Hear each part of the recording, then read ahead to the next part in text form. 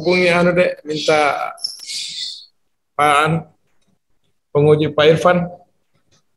Warahmatullahi wabarakatuh. Selamat siang. Terima kasih banyak atas kehadiran Bapak Dr. Muhammad Parti selaku penguji utama. Kemudian Bapak Dr. Slamet Riyadi tadi juga hadir, tapi mungkin akan bergabung kembali. Kemudian Bapak Bapak Moirofan dia, kapan doktornya ini? Insya Allah. Permohonan maaf bahwa ketua tidak bisa hadir kan alasan kesehatan kan. Jadi Ibu Daswati tadi memesan bahwa dia tidak bisa ikuti karena alasan kesehatan itu. Hari ini kita hadir dalam acara seminar proposal atas nama mahasiswa Ahmad Rizal B101-18-200 dengan judul Partisipasi Masyarakat dalam Pencegahan COVID-19 di Kecamatan Dampal Selatan, Kabupaten Toli-Toli. Untuk kesempatan pertama mungkin kami persilakan kepada kandidat ke Ahmad Rizal untuk mempresentasikan selama 10 menit, 5 menit sampai 10 menit lah. Waktu dan tempat kami persilakan. Bismillahirrahmanirrahim. Assalamualaikum warahmatullahi wabarakatuh.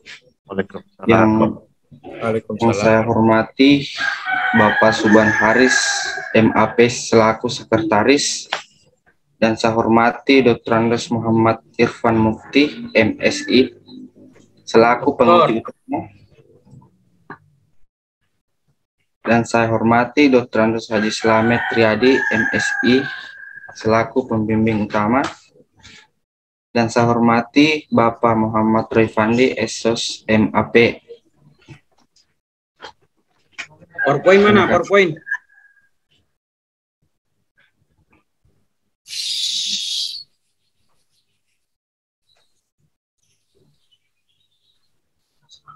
Saya pikir saja deh, langsung.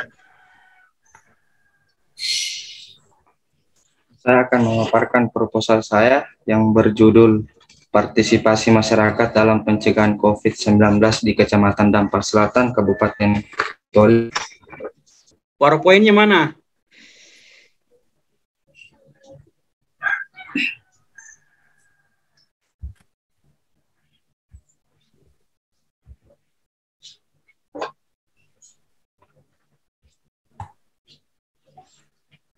Selanjutnya,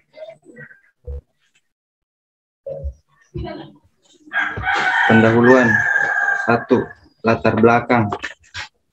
Dunia baru dihebohkan dengan COVID-19 virus corona.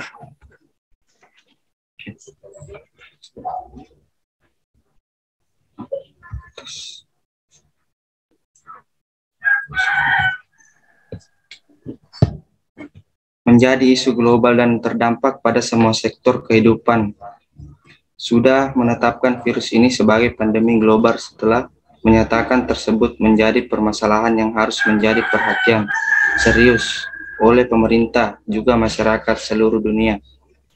Penambahan kasus positif di Indonesia mulai melaju cepat sejak 6 April 2020, yakni berkisar 200 sampai 300 orang per hari, lalu bergerak naik menjadi 300 sampai 400-an kasus per hari. Virus corona sudah menjadi permasalahan bagi semua orang, baik yang terkena virus langsung maupun masyarakat pada umumnya. Karena terdampak pada semua sektor kehidupan mulai dari pendidikan, ekonomi, sosial, pendidikan, pariwisata, dan yang lain-lain. Karena berbagai kebijakan telah dibuat agar mereka harus mematuhi peraturan untuk penularan virus tersebut bisa segera diteratasi. Selain itu, rasa ketakutan dari bahaya dan resiko yang ditimbulkan dari virus corona tersebut menjadikan masyarakat tidak bisa leluasa beraktivitas. Pandemi COVID-19. Poin-poinnya saja deh, langsung saja ya. Dan selanjutnya 2, itu masalah penelitian. Berdasarkan hasil observasi di lapangan, penulis melihat kenyataan yang ada di Kecamatan Dampal Selatan tentang kedisiplinan protokol kesehatan, dan ini hanya terjadi jika berada di tempat-tempat tertentu saja. Dan selanjutnya, beberapa masyarakat masih menutup diri untuk melakukan kerjasama ataupun sekedar mendukung program pemerintah yang akan lewat partisipasi secara langsung dan kehidupan bermasyarakat melalui teguran terhadap sesama yang belum mematuhi protokol kesehatan yang telah ditetapkan oleh pemerintah. Selanjutnya, 3. Rumusan masalah. Berdasarkan uraian yang telah dilampirkan pada latar belakang di atas, maka yang menjadi rumusan masalah dalam penelitian ini yaitu bagaimana partisipasi dalam pencegahan COVID-19 di Kecamatan Dampal Selatan, Kabupaten Toli-Toli. 4. Tujuan penelitian. Setiap penelitian yang harus dilakukan tentunya mempunyai sasaran yang hendak dicapai atau apa yang menjadi tujuan penelitian tentunya harus jelas diketahui sebelumnya.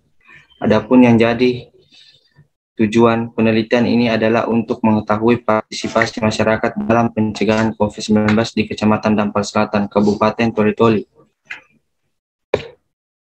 Selanjutnya, 5. Kegunaan penelitian. 1. Dari aspek keilmuan, penelitian ini harapkan dapat menjadi media untuk mengaplikasikan berbagai teori dalam bidang ilmu administrasi publik, serta penelitian ini diharapkan dapat memberi sumbangan pemikiran agar masyarakat peduli akan protokol kesehatan di masa pandemi COVID-19. 2. Dari aspek terapan hasil penelitian ini dapat dijadikan beban masukan bagi pemerintah Kabupaten Toli-Toli pada umumnya dan bagi pemerintah Kecamatan Dampal Selatan khususnya dalam perencanaan penanganan pencegahan COVID-19. Selanjutnya, tabel gambar alur pikir. Tabel pertama, partisipasi masyarakat dalam pencegahan COVID-19 Kecamatan Dampal Selatan, Kabupaten Toli-Toli. Adapun 4 tahapan partisipasi masyarakat yaitu A. Keterlibatan dalam perencanaan, B. Keterlibatan dalam pelaksanaan, C. Keterlibatan dalam monitoring dan evaluasi, D. Keterlibatan dalam pengambilan manfaat. Teori Muhammad Mulyadi. Untuk mewujudkan pencegahan COVID-19 di Kecamatan Dampal Selatan melalui partisipasi masyarakat. Selanjutnya, metode penelitian. 1. Dasar penelitian. Itu jenis penelitian yang digunakan pada penelitian ini adalah deskriptif dan kualitatif, yaitu suatu metode yang diteliti dengan memberikan gambaran secara sistematis, faktual, dan akurat mengenai objek penelitian terhadap gejala-gejala yang terjadi pada objek yang diteliti pada saat sekarang berdasarkan fakta-fakta yang tampak sebagaimana adanya. Masri Singarimbu, 1990. 2. Tipe penelitian. Penelitian adalah deskriptif kualitatif, yakni suatu jenis penelitian yang dimaksudkan untuk mengumpulkan informasi mengenai status atau gejala yang ada menurut kendala apa adanya pada saat penelitian dilakukan. Arikanto, 1996. Selanjutnya, jenis data. Jenis data merupakan tempat ditemukan data informasi yang berguna bagi kepentingan penelitian. Adapun jenis data dalam penelitian ini sebagai berikut. A. Data primer, yaitu data yang diambil langsung dari sumbernya, berupa hasil wawancara yang dilakukan kepada masyarakat yang menjadi pelanggan dalam partisipasi masyarakat dalam pencegahan COVID-19 di Kecamatan Dampal Selatan, Kabupaten Toli-Toli. B. Data sekunder, yaitu kumpulan literatur atau referensi yang relevan dan mendukung penelitian ini yang diperoleh dengan melakukan penelusuran seperti buku, dokumen, dan lain-lain yang berkaitan dengan penelitian. Selanjutnya, sumber data. Sumber data yang ada dalam penelitian ini berasal dari Camat Dampal Selatan kepada desa dan masyarakat ada di wilayah Kecamatan Dampal Selatan yang akan dijadikan informasi baik yang dilakukan dengan dokumentasi maupun observasi. Kemudian data yang berguna sebagai penanda karena informasi ini diperoleh langsung dari lapangan. 5. Teknik pengumpulan data. Penelitian kualitatif pada umumnya menggunakan 3 teknik pengumpulan data sebagaimana dikemukakan oleh Patton 1991. bahwa dalam penelitian kualitatif ada 3 cara yang dapat dilakukan untuk mengumpulkan data, yaitu sebagai berikut.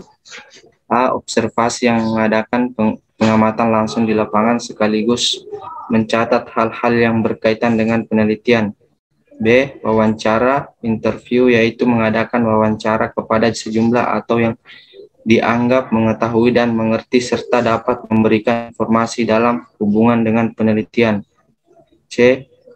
Dokumentasi, yaitu merupakan teknik pengumpulan data yang dilakukan secara tidak langsung dengan narasumber, tetapi data dikumpulkan dari dokumen-dokumen yang berhubungan dengan objek penelitian. Selain itu dapat diperoleh berita tertulis di surat kabar atau koran. 6. Analisis data. Menurut Miles dan Huberman, dalam Sugiono 2011 mengemukakan bahwa aktivitas dalam analisis data mencakup 3 tahapan, yaitu A. Reduksi data atau pengumpulan data, B. Penyajian data, C. Kondensasi data, D. Penarikan kesimpulan. 7. Lokasi penelitian. Penelitian ini berlokasi di Kecamatan Dampal Selatan, Kabupaten Tolito. Pengambilan lokasi ini didasari dengan alasan bahwa ingin mengetahui bagaimana partisipasi masyarakat dalam pencegahan COVID-19 di Kecamatan Dampal Selatan, Kabupaten Tolito. Terima kasih. Ya, terima kasih. Terima kasih banyak, Dek. Ini kok sudah susun berdasarkan komposisi yang sesuai petunjuk, kan? Oke. Terlepas dari itu, untuk kesempatan pertama kami persilakan kepada Bapak Dr. Muhammad Irfan Mufti untuk selaku penguji utama untuk memberikan masukan, saran maupun kritikan. Waktu dan tempat kami persilakan. Baik, terima kasih. Assalamualaikum warahmatullahi wabarakatuh. Waalaikumsalam. Waalaikumsalam warahmatullahi wabarakatuh. Penguji seminar yang saya hormati, Bapak Subhan Haris, kandidat dokter. Dokter ya? Pak Subhan sudah dokter ya? Dokter Belum, Subhan Haris. Belum kan. Insya Allah tidak lama lagi. Amin. Pak Roy Deng Malawa, SOCMC, Saudara Ahmad Rizal ya. Ya, Pak. Ahmad Rizal, pertanyaan yang pertama, Anda sudah selesai mata kuliah? Sudah semua? Iya. Sudah semua ya? Sudah, Pak. Oke. Yang perlu dicermati pertama, ketika menyusun sebuah sebuah usulan penelitian, proposal itu kan adalah usulan ya.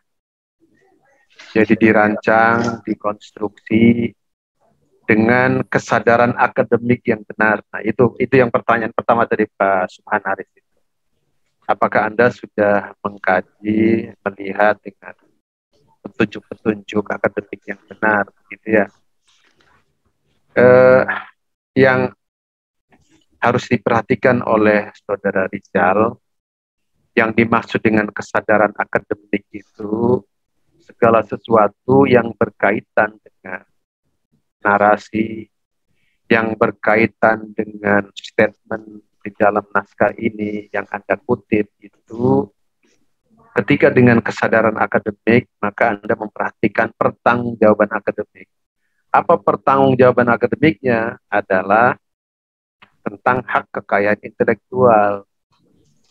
Ketika Anda membuat latar belakang bla bla bla dari A sampai Z itu tanpa ada pertanggungjawaban akademik, Anda tidak mencantumkan sumbernya dari mana, itu tidak ada sama sekali. Coba Anda perhatikan di latar belakang itu. Anda bicara blog, bicara koran, bicara segala macam itu tanpa ada sumber, begitu ya. Itu artinya Anda menulis tanpa ada kesadaran akademik, begitu ya. Apa kesadaran akademiknya? Anda sama halnya sebagai plagiator, karena Anda membuat statement di dalam narasi-narasi di latar belakang itu sama sekali tidak mencantumkan sumber. Anda bicara tentang data tahun 2020, tentang data COVID segala macam tanpa ada sumber. Mengerti itu, Rizal? Apa maksudnya itu? Tanpa ada sumber, Anda tidak mencantumkan sumbernya dan tidak melihat realitas updating data. Sekarang ini sudah tahun 2020-an menggunakan data yang 300 orang masih terkena COVID tahun 20 di April 2020. Nah, artinya apa? Ini kan masih menggunakan mengambil dari satu statement di koran atau dari sumber media sosial atau media yang lain Anda mencantumkan yang tidak mengkonsisten dengan realitas hari ini kan gitu. Karena sebuah penelitian harusnya melihat problem dan kedalaman problem hari ini secara nasional seperti apa, kemudian lokasi penelitian Anda seperti apa, kan harusnya ada relevansinya, ada keterkaitannya. Mestinya yang perlu diungkap adalah kondisi data di Dampal Selatan kan di tahun 2022 ini, karena Anda kan mau meneliti di tahun 2022. Berapa jumlah masyarakat yang ada di Dampal Selatan, berapa jumlah masyarakat yang terdampak COVID, bagaimana realitas masyarakat terkait dengan program, ya, program apa saja kita di sana yang terkait COVID sekarang. Mahasiswa pada akhirnya membuat judul semua relevansinya di COVID, semua urusan COVID, tetapi tidak memahami betul substansi data awalnya yang saya harus lakukan, yang saya harus hunting itu apa, begitu ya. Nah, kalau dari data awal yang benar, pasti akan sumir. Tahu sumir? Sumir itu jadi kabur terus, begitu, menjadi bias. Yang Anda ungkap itu pernyataan-pernyataan sepihak pada akhirnya, kan begitu. Bapak bukan sanksi, jangan-jangan nanti tidak turun dulu ke lapangan melihat fenomena begitu. Walaupun Anda misalnya dari, tapi Anda tidak melihat realitas program apa, kemudian realitas masyarakat terkait dengan partisipasi masyarakat dalam pencegahan COVID itu seperti apa, kan harusnya ada koneksi dulu. Kalau Anda tidak paham dengan realitas problemnya, ya di sana ada banyak kegiatan, masyarakat masih banyak yang belum menggunakan masker, belum menggunakan hand sanitizer, kan hanya pernyataan-pernyataan itu, tapi tidak berbasis data yang Anda miliki dari lembaga pemerintah, institusi yang Anda bisa jadikan rujukan, lalu dicantumkan sumbernya. Kan? Nah, ini yang perlu dipahami betul oleh calon peneliti. Karena kalau tidak memiliki basis data yang jelas, ya, itu pada akhirnya ya kita akan menyatakan sesuatu yang di luar kaidah kesadaran akademik tadi itu.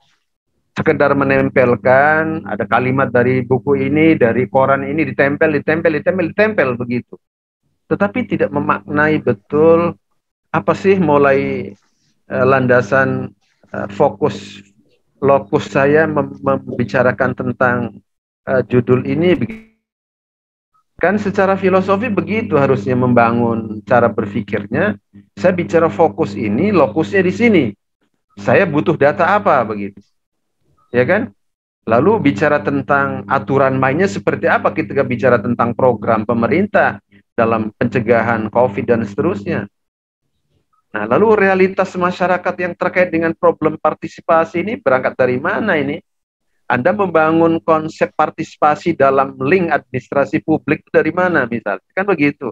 Harus berangkat dari situ. Jangan-jangan Anda buta sama sekali bicara tentang partisipasi masyarakat, tentang partisipasi lah misalnya dalam konsep administrasi publik itu titiknya dari mana, memulainya dari mana, kan begitu. Sudahkah Anda membaca buku yang berkaitan dengan Kab Davis punya tentang organizational behavior? Ya, bagaimana perilaku organisasi yang terkait dengan problem partisipasi misalnya. Ya, itu Anda belum membangun dari sana. Lalu bicara tentang Mulyadi, di Mulyadi juga ada di alur pikir, tidak dibangun konsepnya secara teoretik seperti apa, ya.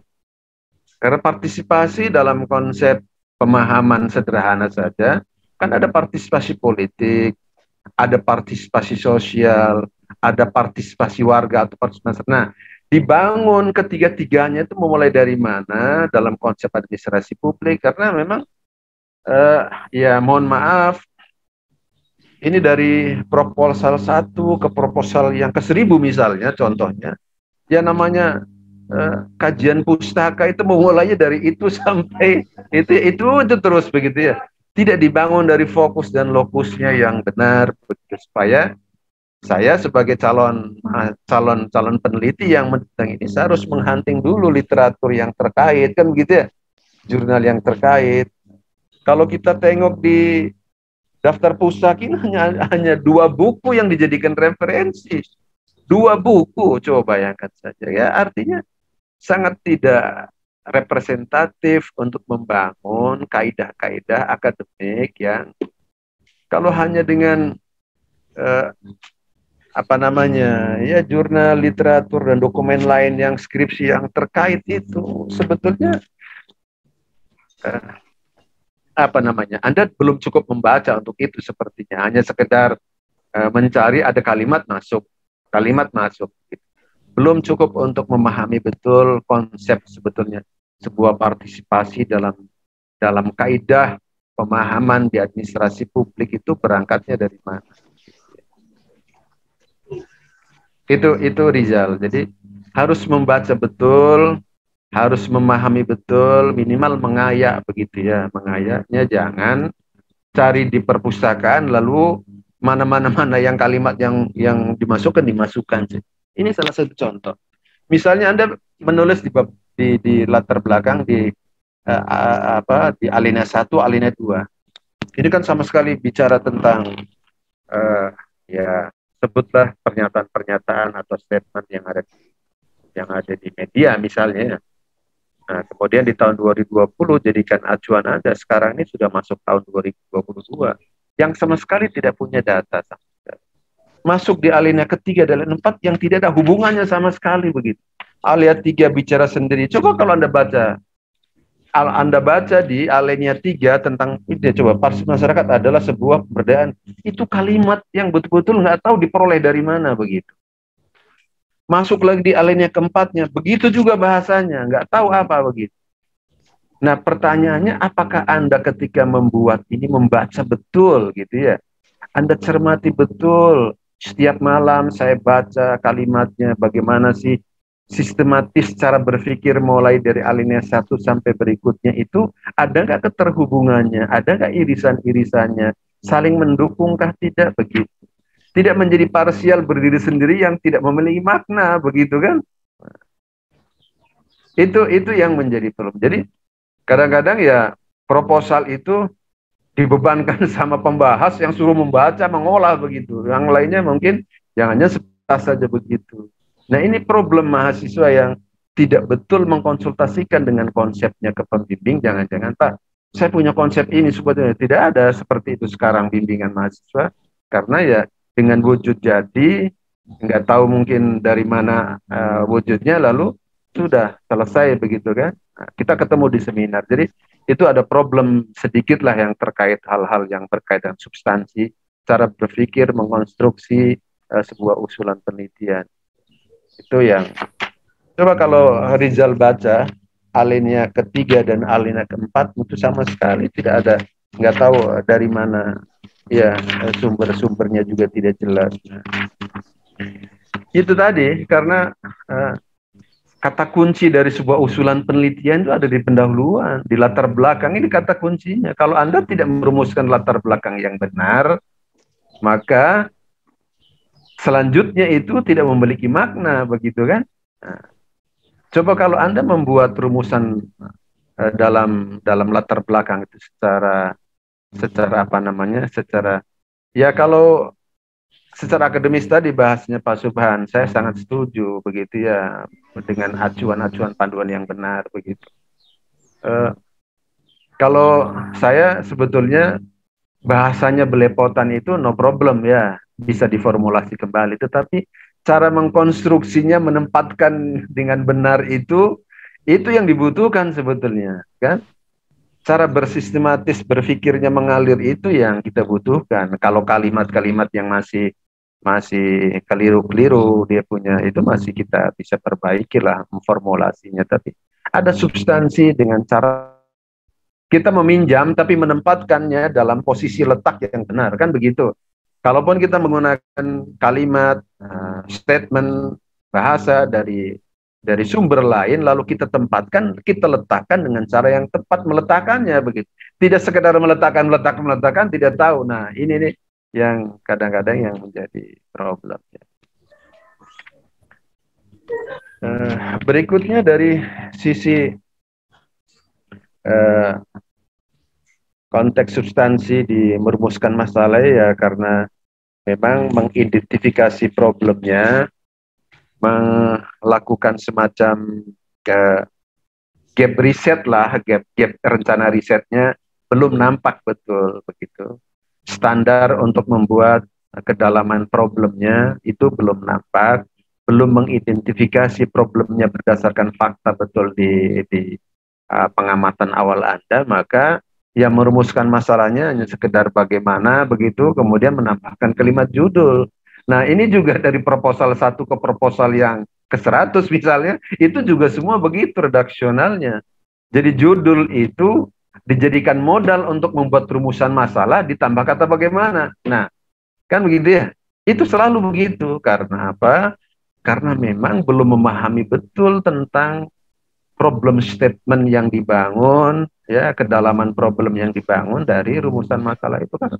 Sebuah rencana riset itu kan berangkatnya dari kedalaman problem yang dipahami, yang dimengerti, yang dikoneksikan dengan data-data awal yang dimiliki begitu. Saya mau meneliti tentang partisipasi nih. Apa sih sesungguhnya partisipasi itu, substansinya apa? Misalnya kalau sebuah peran serta atau keikutsertaan masyarakat, kesadaran masyarakat atau kesadaran individu untuk terlibat dalam aktivitas, ya, program pemerintah dan bla bla bla. Nah, ini kan berangkatnya dari situ. Kalau bicara tentang keikutsertaan, peran serta, kesadaran, itu artinya ada sebuah program yang dibangun, yang dilakukan oleh ini dalam sebuah kebijakan, lalu masyarakat itu punya peran serta di dalam. Nah, realitas tentang data di sana seperti apa? Program terkait dengan COVID, stakeholdernya, yang sekarang dibangun namanya sistem pentahelix, itu ada multi pihak yang terlibat karena problem COVID kan bukan problem orang dinas kesehatan, tapi banyak multi pihak yang terkait. Nah, lalu bagaimana pola koordinasi untuk membangun partisipasi, kan dari sana ya, begitu tuh, Rizal. Jadi tidak sekedar membangun prinsip partisipasi masyarakat, tetapi tidak paham betul sesungguhnya substansi partisipasi. Saya membangun data yang mana ini, kan begitu. Lalu tentang pencegahan, ya, pencegahan itu bersifat preventif ini, ya. Nah, yang namanya preventif ini kan bicara tentang pencegahan, maka di dalamnya ada program pemberdayaan, penguatan ke masyarakat yang terkait dengan agar tidak terjangkit atau menyebarnya COVID virus ini dan seterusnya. Nah, kan begitu. Apa pencegahannya? Apa treatment yang dilakukan oleh pemerintah terkait itu, lalu masyarakat berpartisipasi enggak? Kan begitu ya. Nah, itu yang dibangun seharusnya. Jadi data Anda yang bicara di latar belakang sedikit tentang karena masyarakat masih tidak menggunakan masker, itu masalah umum sebetulnya kan. Itu secara umum begitu, tapi belum menghubungkan antara data di Dampal Selatan sebagai lokus penelitian Anda, ya. Nah, bagaimana realitasnya begitu? Bagaimana program kabupaten yang masuk pada wilayah kecamatan Dampal Selatan itu seperti apa begitu? Nah, kan data awalnya kan dari situ harusnya. Tidak sekedar kita menarasikan berdasarkan pikiran kita, ya, itu akhirnya menafsirkan saja, kan begitu. Jadi kedalaman problem itu tidak boleh ditafsirkan, tetapi harus dipertemukan irisan data awal yang dimiliki dengan realitas yang terjadi. Itu bukan begitu. Supaya Anda melakukan sebuah riset itu berangkatnya dari memang ada gap riset yang perlu saya teliti begitu, yang perlu diketahui. Ada sebuah kebijakan dan program yang dilakukan oleh pemerintah, lalu masyarakat bagaimana perannya? Rendah, tinggi, sedang, dan seterusnya, kan terserah mau dikualitatifkan, mau diapakan begitu. Kan kesimpulannya akan ke sana nanti. Tinggi, sedang, rendah atau apa? Terkait dengan partisipasi. Anda mengukurnya dari mana parameternya bicara partisipasi? Kan harus ada parameter nantinya. Kalau tidak ada parameter, ya sulit dong. Kan begitu. Mengukur partisipasi, bicara tentang peran itu harus ada parameternya. Kan begitu, itu yang perlu dicermati oleh saudara Rizal. Yang berikutnya ya, kegunaan tujuan penelitian itu juga kalimatnya kalimat yang standar, semua pada akhirnya sama dari proposal 1, skripsi 1 ke skripsi yang kesekian kali. Tidak ada konstruksi kalimat untuk membangun bahwa peneliti ingin melihat atau mengungkap realitas yang berkaitan dengan partisipasi masyarakat di Dampal Selatan. Tidak ada mengungkap itu begitu. Jadi standar kalimatnya ya hanya untuk menjadi sumbangsi. Kapan kita bisa memberikan sumbangsi kan begitu? Padahal skripsi kita ada di perpustakaan yang kadang-kadang tidak dibaca oleh orang Pemda juga. Nah, ini perlu dijadikan semacam pengembangan lah. Ya sekarang kita lagi rame-rame bicara tentang administrasi publik futuristik begitu, apalagi mau mengembangkan ke sana. Kita bicara administrasi publik, polanya pola sederhana yang lama. Kita masih bermemorial dengan senandung rindu dengan masalah-masalah lama terus begitu, tapi tidak mengembangkan bagaimana orientasi administrasi publik itu berinovasi, berkreatif begitu ya. Itu Rizal, Anda calon administrasi publik itu, jadi perlu diberikan penguatan untuk itu. Nah, yang berikutnya ya di bab 2 masih standar, bukan masih standar ya, belum di bawah, belum berstandar karena masih memindahkan saja begitu ya. Yang relevansi fokus yang Anda teliti itu bicara tentang partisipasi itu tidak banyak diungkap, ya, tidak banyak dibangun. Bahkan Anda menggunakan pendapatnya mulia itu sama sekali dalam kajian teori tidak ada itu Rizal. Bapak cari-cari itu mana yang dibangun tentang pandangan-pandangan partisipasi masyarakat, bagaimana konsep pemberdayaan dalam konsep administrasi publik itu belum ada yang Anda bangun di situ sama sekali. Ya masih menggunakan paradigma 1, semua hampir proposal skripsi mahasiswa isinya itu kerangka teorinya paradigma 1 sampai paradigma 5 yang dikembangkan oleh Nicholas Henry, itu saja. Nggak tahu kenapa, apakah ini kewajiban kah? Padahal kan tidak ya. Karena Anda tidak mampu merelevansikan fokus dan lokus penelitian Anda begitu. Jadi akhirnya isi kajian pustaka mahasiswa di skripsi itu isinya ya cuma itu. Bukan dilarang sebetulnya, tetapi di mana substansi pemahaman. Kalau Anda mengembangkan sekarang bicara tentang dinamika perkembangan administrasi publik itu, pada sisi governance digital misalnya itu kan tidak terungkap sama sekali, bicaranya hanya sampai konsep di situ begitu ya. Ini yang perlu dibangun, kita sama-sama membangun itu begitu ya.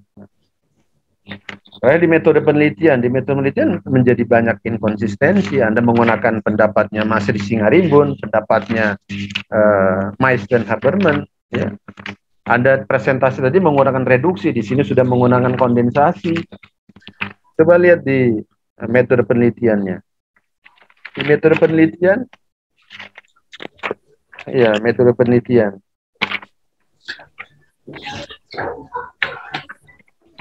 Analisis data itu, analisis datanya. Ini kan Miles dan Haberman, tapi di narasinya Anda menggunakan pendapatnya Sugiono. Coba lihat di halaman 53. Menurut Miles dan Haberman dalam Sugiono begitu ya. Dalam Sugiono kan, lalu Anda menggunakan sumber di gambar dulu langsung Miles dan Haberman 2014. Itu juga nggak ngerti bagaimana. Ketika narasi dalam Sugiono, lalu di dalam sumbernya itu menggunakan bukunya langsung Miles dan Haberman. Itu menjadi tidak konsisten. Ya. Terus Anda menggunakan Mas Singarimbun tadi dalam presentasi, seingat berapa? Menggunakan reduksi segala macam. Coba buka di presentasimu.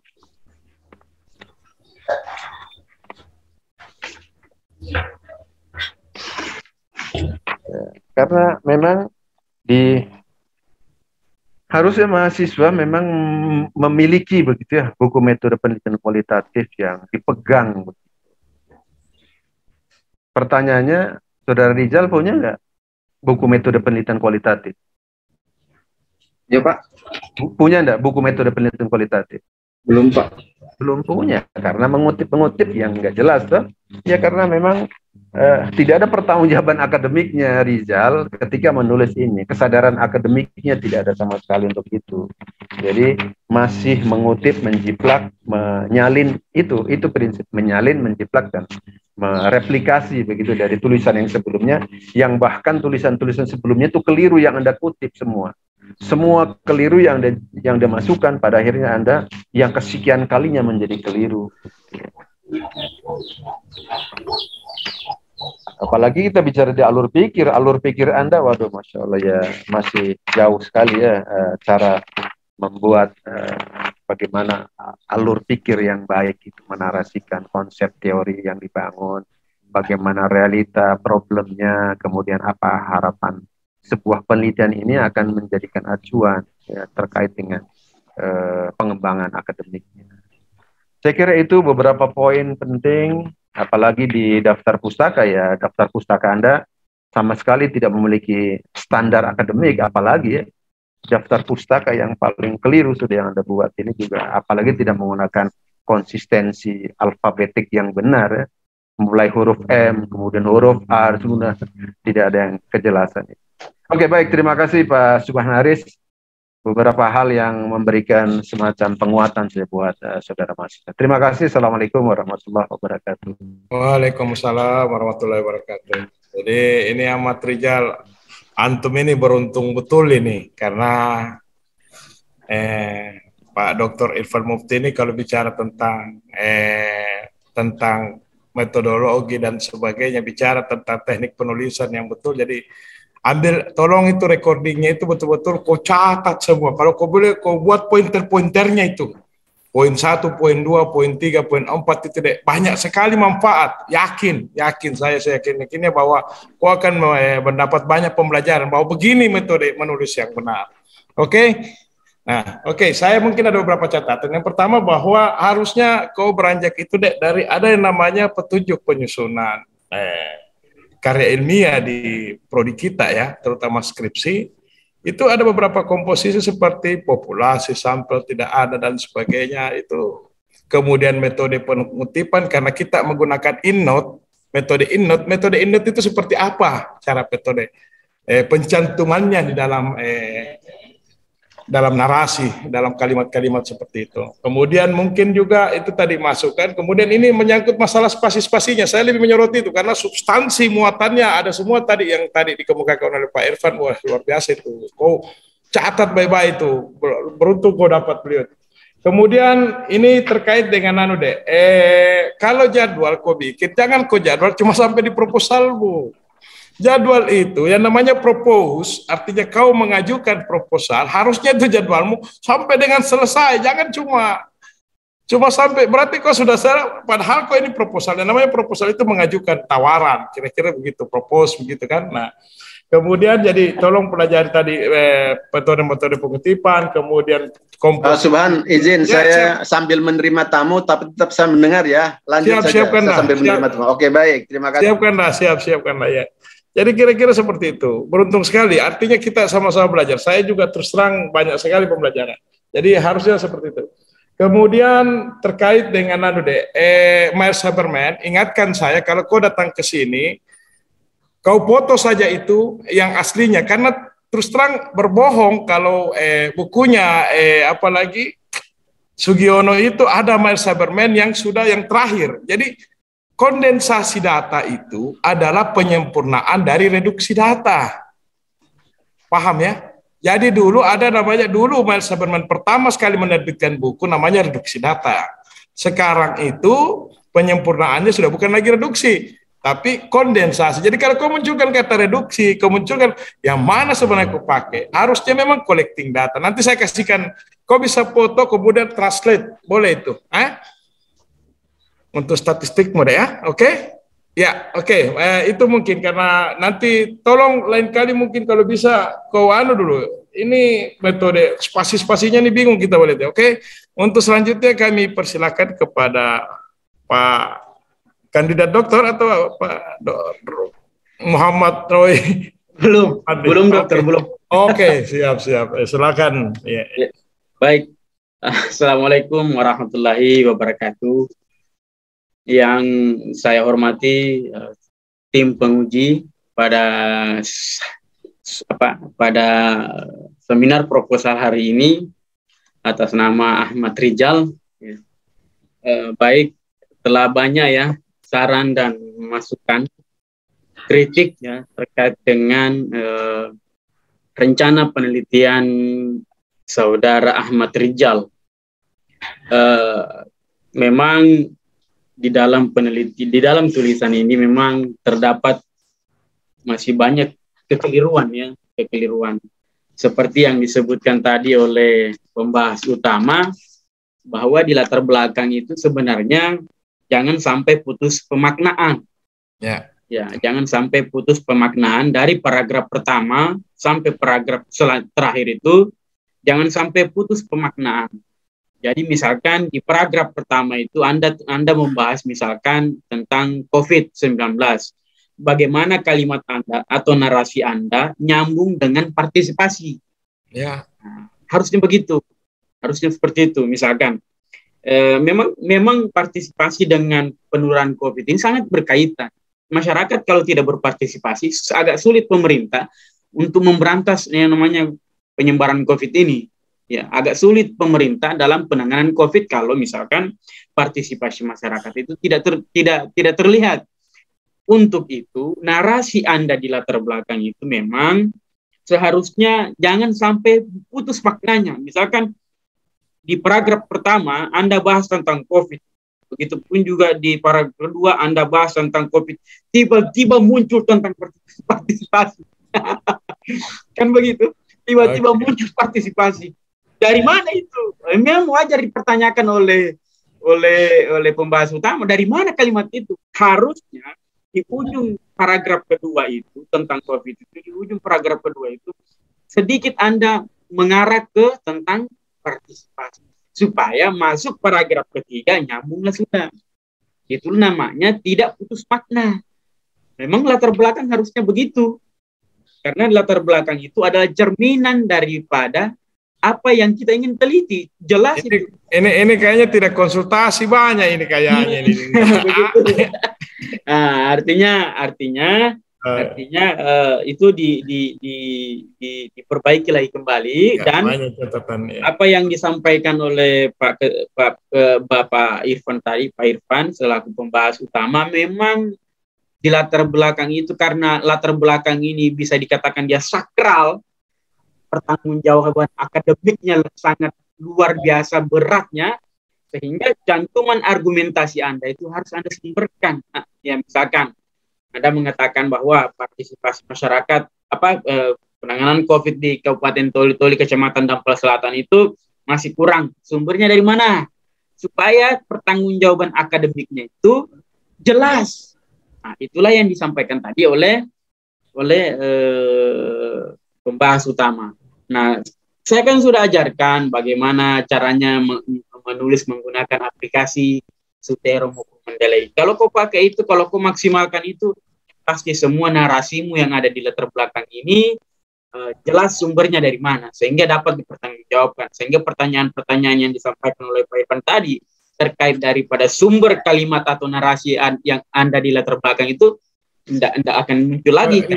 Iya Dinda Roy. Itu sekarang minimal buku tidak ada lagi catatan minimal ya Dinda ya. Kayak misalnya minimal 25 buku untuk satu. Ya minimal memang tidak boleh di bawah 25. Iya. Minimalnya itu. Ya, maksimal itu kita tidak batasi. Tapi itu minimal. Yeah. Nah, sama yang disampaikan juga tadi terkait dengan rumusan masalah, kenapa hanya satu? Ya, tambahkan saja kalimat bagaimana, lalu ditempelkan judul. Seharusnya di situ, kalau misalkan ada rumusan masalah yang pertama adalah bagaimana partisipasi masyarakat itu dalam penanganan COVID, harusnya ada lagi di situ Anda tambahkan faktor apa saja, parameter apa saja yang menjadi penghambat dalam penanganan COVID itu supaya tidak kelihatan Anda ini plagiasi dengan tulisan-tulisan sebelumnya, karena memang rata-rata mahasiswa seperti itu. Jadi memang begitu Pak Suban, mahasiswa ini menentukan dulu judul, nanti di belakang masalah. Jadi memang harusnya itu masalah dulu yang diketahui, baru menentukan judul.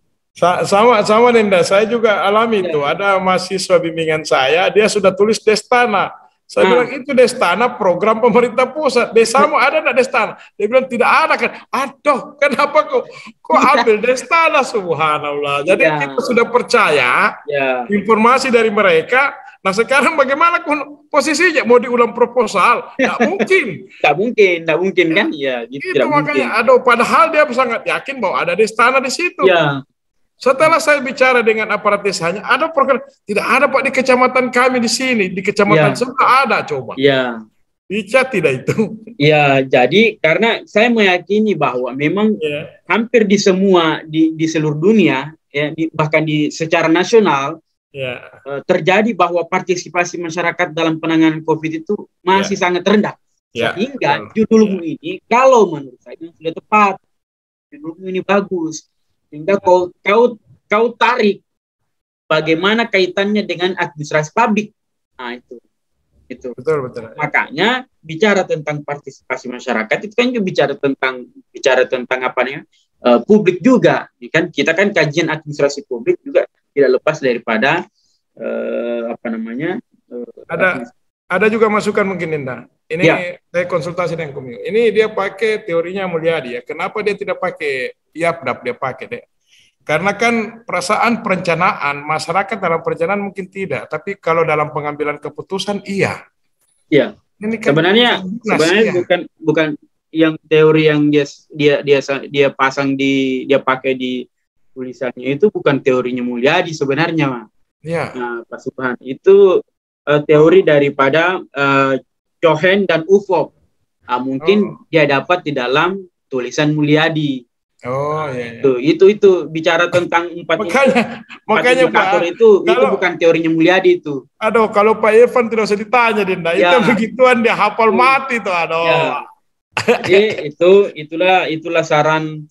Ya, oke. Jadi, kalau nanti banyak konsultasi kepada pembimbing, ya. Jadi kalau menulis itu Ahmad Rizal harus sabar dan rajin. Sabar dan rajin. Intinya dua itu saja. Kalau Anda sabar, pasti Anda bisa melalui ini semua, dan kalau Anda rajin, pasti Anda cepat selesai. Tapi kalau Anda sudah tidak sabar dan tidak rajin, ya begitu. Tunggu saja kamu di blender nanti pada saat ujian-ujian selanjutnya. Kira-kira begitu. Jadi itu ya. Nanti banyak konsultasi sama pembimbing. Sekian dari saya, Pak. Assalamualaikum warahmatullahi taala wabarakatuh. Waalaikumsalam warahmatullahi wabarakatuh. Ini kayaknya Pak Irfan ada tamu ini. Iya.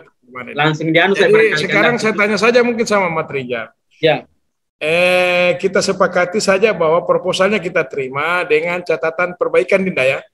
Ya. Oke. Ya, perbaikan. Nah, sekarang berapa lama sampai kau bisa wujudkan sesuatu yang betul-betul bisa lah membanggakan kita semua? Berapa lama waktu yang kau butuhkan? Insya Allah 2 minggu, Pak. Jangan 2 minggu, Mampu kau 2 minggu dengan 4 minggu lah, Pak. Bagus sekali tadi, betul ya. Beruntung kau, beliau masukannya itu kena semua itu, Pak. Iya, betul. Kalau pukulan hook, jab straight kena semua, masuk semua itu. Iya, betul. Catat semua baik-baik, oke? Jadi kita sepakati saja mungkin paling cepat, tapi kalau bisa sesuai dengan ya. 4 minggu, Pak. 4 minggu saja, Pak. Ya, 4 minggu ya. Ya. Supaya semua kau bisa mengakomodir semua masukan-masukan dari para penguji pada hari ini. Oke, karena Pak Anu saya lihat juga belum ada masuk ini, Pak. Kayaknya Pak Slamet. Ya. Kemudian Pak Irfan juga masih ada tamu. Tutup saja, Pak. Ya, tutup saja mungkin ya. Iya, Pak. Ya, oke. Dengan demikian, seminar proposal atas nama Ahmad Rizal B101-18200 dengan judul Partisipasi Masyarakat dalam Pencegahan COVID di Kecamatan Dampal Selatan, Kabupaten Toli-Toli diterima dengan catatan perbaikan selama 4 minggu. Oke, jangan lupa rekaman rekodnya tadi nanti diminta buat catatan rekodnya. Kalau bisa kau ketik semua. Oke? Ya, dengan mengucapkan wabillahi taufiq wal hidayah, wassalamualaikum warahmatullahi wabarakatuh, maka seminar proposal ini kami tutup dengan resmi. Ya. Oke, ya. Baik, Pak. Saya duluan kan dah. Iya, iya. Oke, siap. Iya, iya. Assalamualaikum warahmatullahi wabarakatuh. Waalaikumsalam warahmatullahi wabarakatuh.